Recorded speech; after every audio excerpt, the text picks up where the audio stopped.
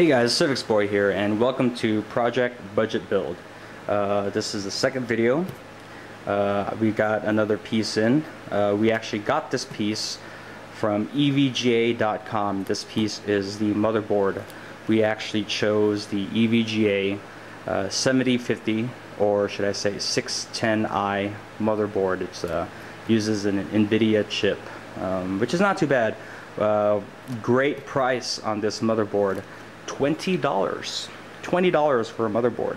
Might be old, might not have a lot of features on it, but it's going to give us enough features to build essentially a pretty decent gaming computer. Alright, so let's go ahead and do a quick unboxing of this thing.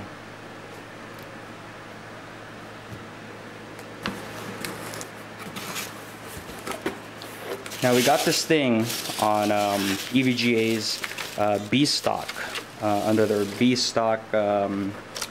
That's just my invoice.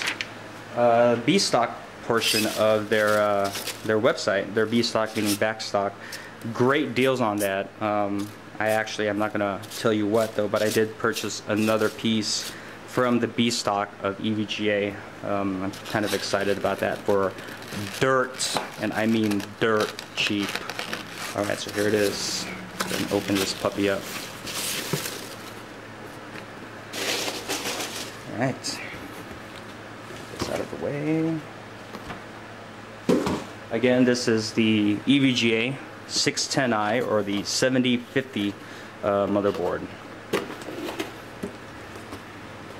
And even with their B stock, they still pack their stuff pretty well.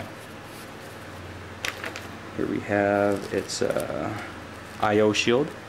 Nothing too fancy about that. And the motherboard.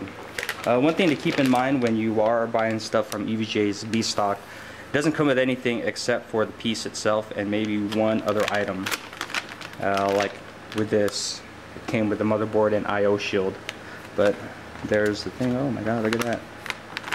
Little CPU cover is just hanging out inside there. Whatever. Let's go ahead and open this bad boy up.